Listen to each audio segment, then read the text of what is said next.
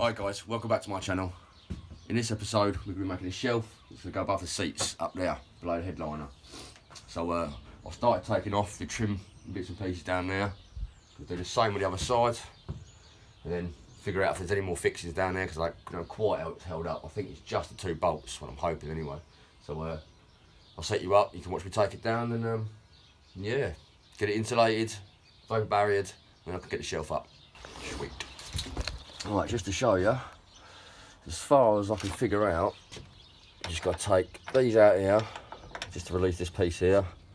And over here, you've just got these bolts that go through, which is where I'm planning to put a bracket to hold up the shelf.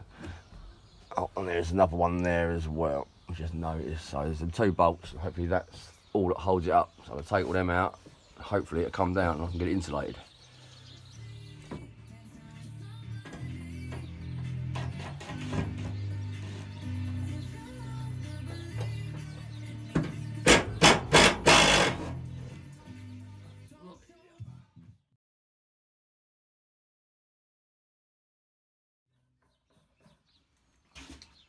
Right, in theory it should come down now. Bit of luck. Here we go. Oh, one held up.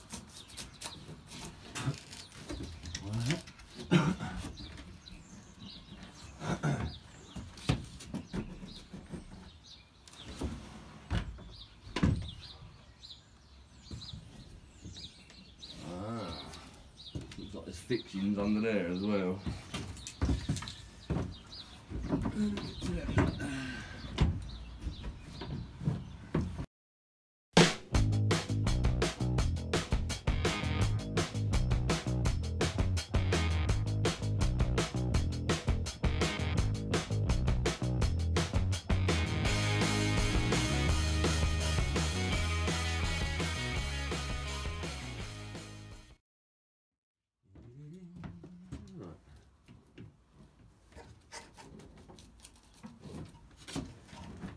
Can't get it now.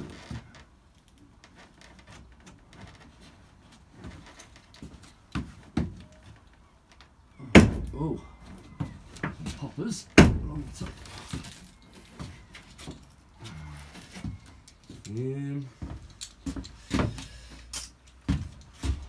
Right tool. And break that.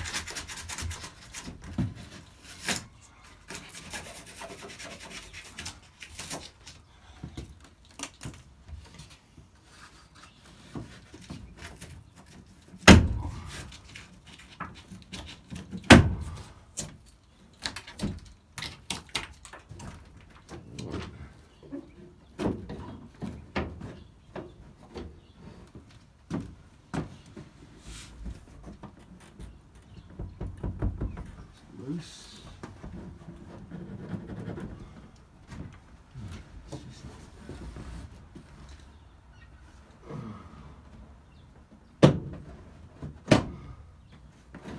Whoa. Whoa.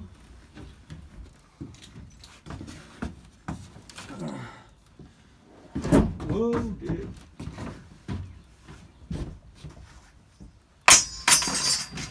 Yeah.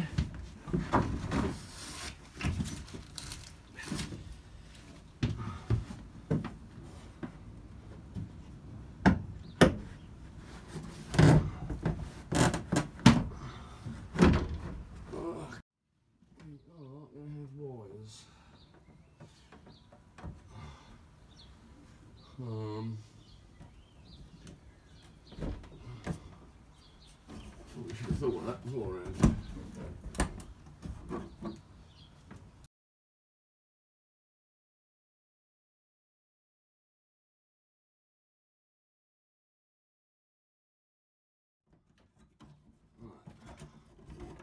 Theory.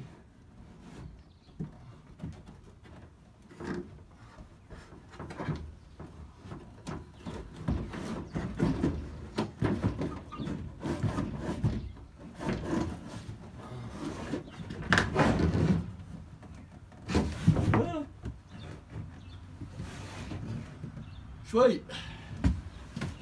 All right. Cool, got it out.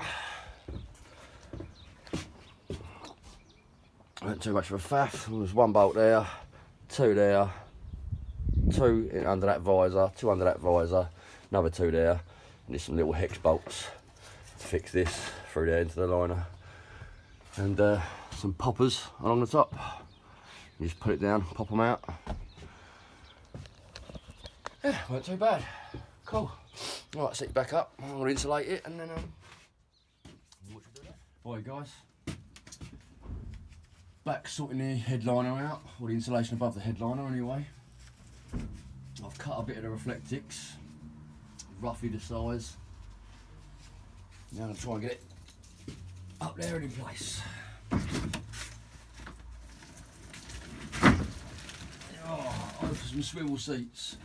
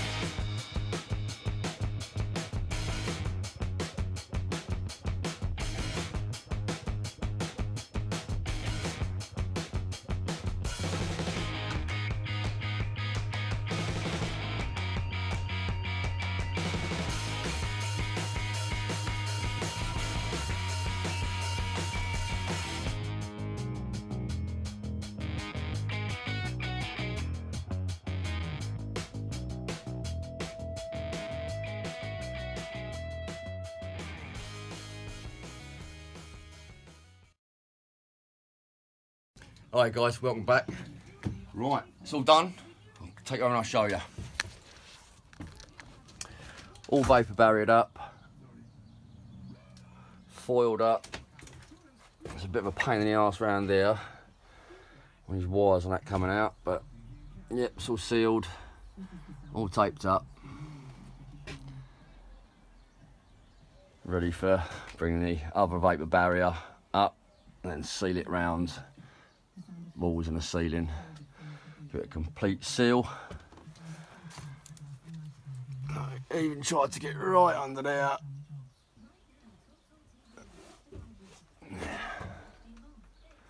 So, cool.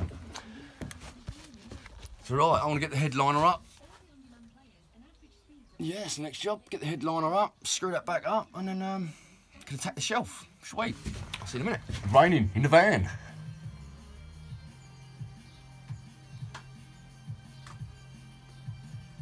Messy old game this, I tell ya. Top tip, 6A on the floor. Because it don't like coming off. Depends on what stuff you buy. Oh, this stuff here, Everbuild Fix-All. I think I got it from, where's Screw Fix, what was it? Tool Station.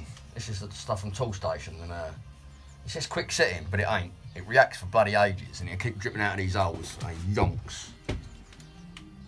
I absolutely smothered my headrest in it. So yeah, cover everything up before you do it, otherwise it's an absolute nightmare. Because as you can see, it just comes out, and about 15-20 minutes that will happen for. So yeah, if you're not prepared for it, it'll catch you out. And it's messy old gear and all. Just feet sticking to the floor and all sorts, so yeah. So if you can see back there, shelf's in. When it stopped raining in here, I'll take you down there and I'll show you a bit about what I've done. Didn't record much because the right faff, trying to get all the angles figured out and everything else, and just cutting every 5 minutes. The right nightmare. I think I got one bit of footage of me using the skill saw to cut it, and that was about it.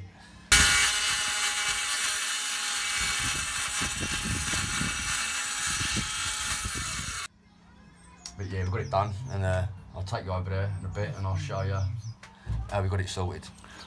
Right, alright guys, back in the front. Still raining at the back there, so I'm taking a bit of a risk. Angles here are a nightmare. Yeah, I don't know if you can see, but I've done all this as well. Actually, ah, no, we're safe. Done that the other day. So all that was wet, so sweet. We ain't gonna get covered, we're safe. Right, so got the old shelf done. Still a bit flappy. I ain't fixed it under here yet. I don't know if you can see down there. I ain't gonna take it too far, but there's that black bit of wood. Oh mate, stepping in all this stuff down here. Stick to everything there.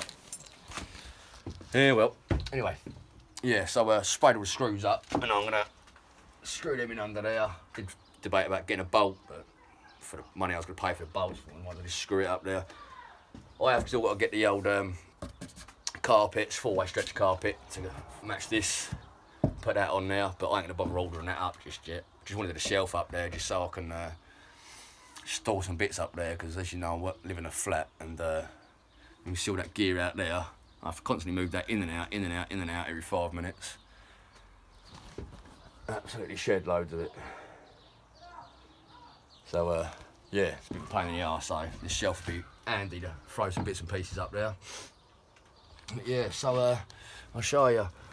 I had to cut some angles out here for it to fit out around that. And it tapers in all along this edge. I had to scribe them curbs in.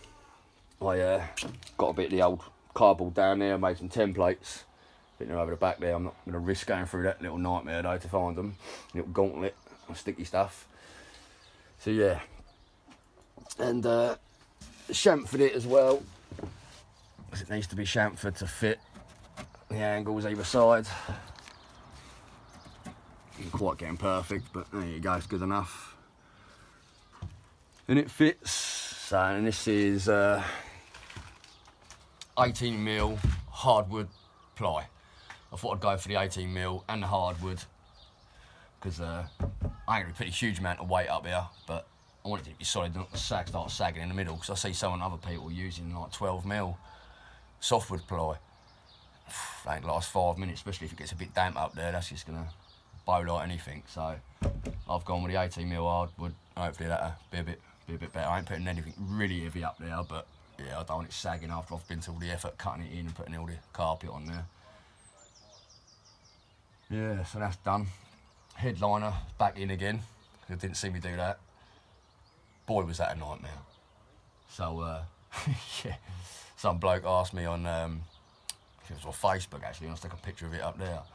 Said, how was it getting it out? Oh yeah, it's fine mate, only 6 bolts, absolutely easy. And then I come to put it in again, and my mate was it hard work. The main thing that was hard work, you got bolts, there's one, sorry about the sun, you probably can't see, there's one either side of there, with the sun visor.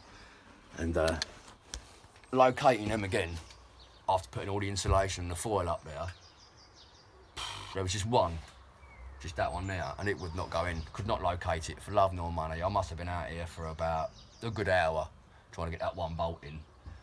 Good job we weren't recording it, because the language was blue as hell. But we got it done, we got it done. So yeah, that's done. Nearly finished putting the spray foam in all these ribs, quite a few of them. I worked out 1 can does about 2 ribs, so a fair bit of money being spent, to be honest, but there you go. I do eat up the money, don't know the old campers. Alright, so yeah, next job, finish the insulation, or the spray foam in these, and then finish, swing around, put in plastic, recycled plastic insulation all the way down the other sides, I've been packing it right in as well, right up as far as I can get up here as well, using a thin stick, jab it all the way up. Same for every one of these as well, stuffing it all the way up there as far as I can. I am going to do these, but I'm not sure if I'm going to run some cables through them yet. Yeah, I haven't decided that yet, so I've left these for the minute.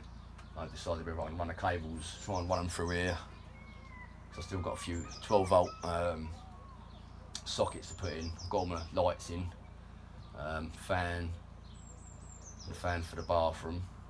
I'm going to know whether to put the bathroom in though, to be honest. After watching old Ash Pollard's one with his wood burner and the amount of space he's got in it, now he took the shower out, I'm going to know whether to bother. But yeah, the cable's there if I want to. If not, I can run that cable out and use that for something else. Anyway, that's kind of where we're at the minute. I'm going to carry on letting this crap finish setting and dropping. Probably leave that for tonight. I've got another couple of ribs to do. There's one I missed there, so I've got to wait for this to stop dripping in and do that. So pretty much there. Forget to shut my skylight either.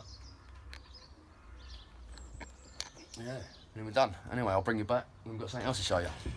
Alright guys, back in the van. Gonna do the carry on with the shelves today. Already done a couple of little bits to it. Stuck the screws in the brackets underneath there. And we've fixed the batten up top there, so I can hopefully start framing it out and fixing it so this don't wobble. Sorry about that, but yeah, our sun's out, innit? You got to do it. Just wanted to say thank you for all the new subscribers. I'm really made up with it. Got over 100 now, and I was never expecting that. So yeah, thank you. And if you're not subscribed, if you could subscribe, that'd be absolutely fantastic because it helps with all that Facebook, YouTube algorithm and all that when you like it and subscribe. So if you could do that, then that'd be fantastic. Really appreciate it. Right, so I want to carry on trying to get that framed up after a couple more swigs of this, and yeah, hope you're staying safe and continue watching this. See you in a bit.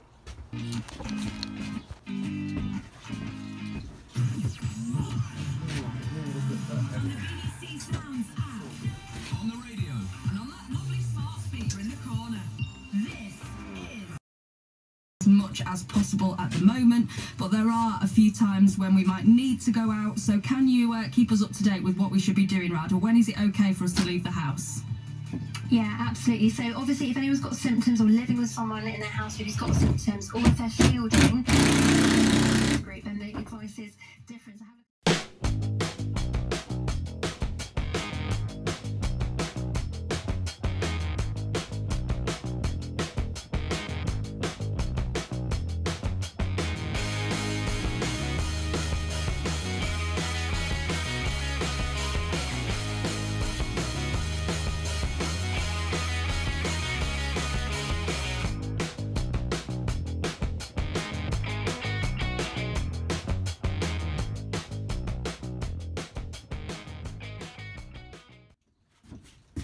Right, got a basic frame done now. Nice and solid, rocking the old van. I'm not going to hang off of it, but I think I could. Nice and sturdy, much better than that 12mm softwood ply. I wouldn't use it personally, so. Alright guys, back in the van.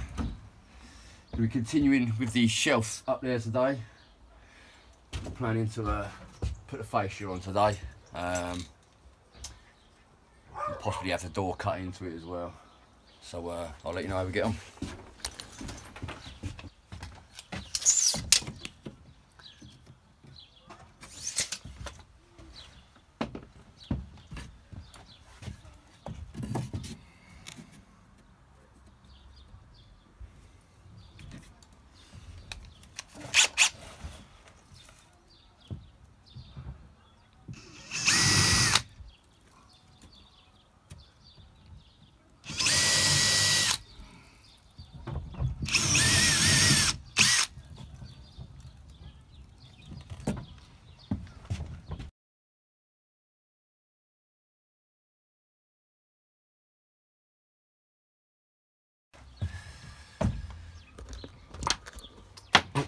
there's all the framing done.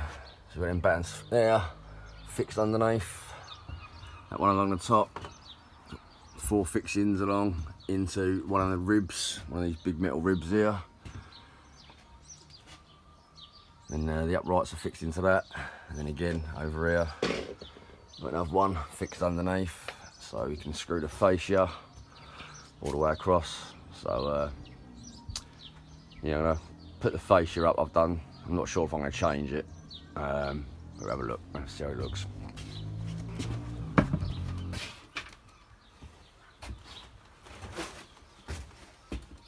There's one I made earlier.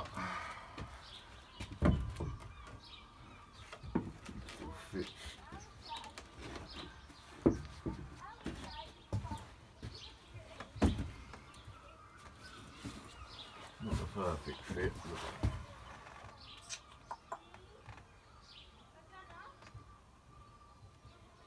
do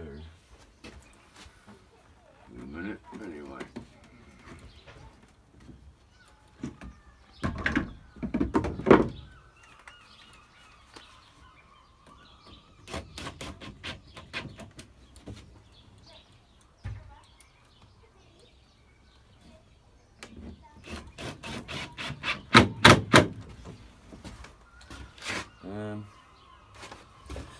Screws all that up.